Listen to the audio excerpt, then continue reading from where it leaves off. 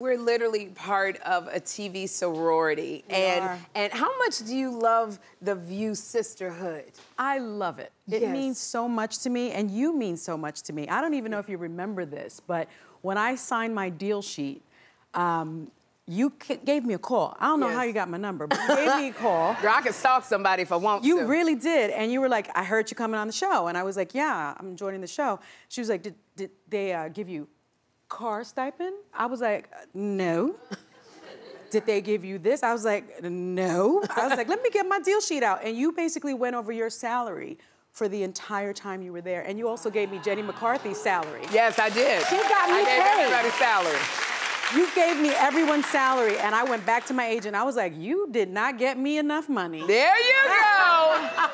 Because I got it from Rosie. Rosie O'Donnell gave me everybody's salary and hers, and I feel you got to pay it forward. It was very helpful, Sherri. Yes, that's what I'm talking about. You got to stick together. That's right. Okay? Well, you know, and this, speaking of sticking together, you have a group of girlfriends. I've never heard this term for a group of girlfriends, but you call yourselves the machetes. Yes. Okay? Yes. The machete. Look at this, and you, all the ladies here. Oh, now, where did you get the name machete? Oh my gosh, I can't believe I'm gonna tell this story, but my grandmother, who's from Puerto Rico, used to keep a machete above her couch. Okay. I have that machete in my house as well. And there was an affair that happened in our family. Yeah. And my grandmother took the machete off and went to the person's house and brought me along. I don't know why I was there. And was waving it around and basically said to the person, don't show up around my, you know, family anymore. And the person did not. Okay. And so so I had told my friends this story, and they were like, we are the machetes, because we will take a machete out on somebody. I'm telling you.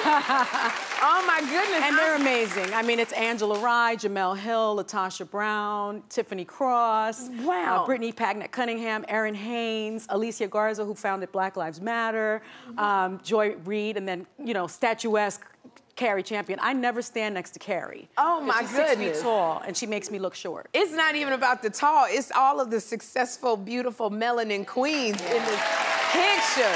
They're amazing. Girl, and look at y'all. What?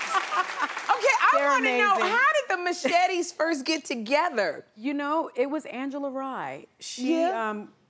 We were friends with her, but we weren't friends with each other. Okay. And she said, we need Biden to choose a Black woman as his vice presidential candidate. Okay. And she called me, and I was like, what do you want to do about it? And she was like, let's write an op-ed in the Washington Post and tell Biden what he needs to do. Yeah. Because Black women are the very backbone of the Democratic Party, because we come out and we vote, we get our husbands to vote, we get our children to vote. And we wrote an op-ed together that went viral. I remember that. We even got a call from the president, the now president. He wasn't the president then. And he listened to us. And I don't think we're solely responsible for Vice President Kamala Harris, but I think we had a little hand in it. All right. Yeah. He did, and he called it, did he say thank you? He didn't really say thank you, but he wanted our thoughts. Yeah. And I appreciated that. It's nothing like a bunch of Black women and their neck start moving. Their neck starts moving. We did a video that accompanied the op-ed. And all of y'all had your necks moving, because you know you meant business. We need a female vice president that is a Black woman. That's what I'm talking about. Did a lot of that. We did.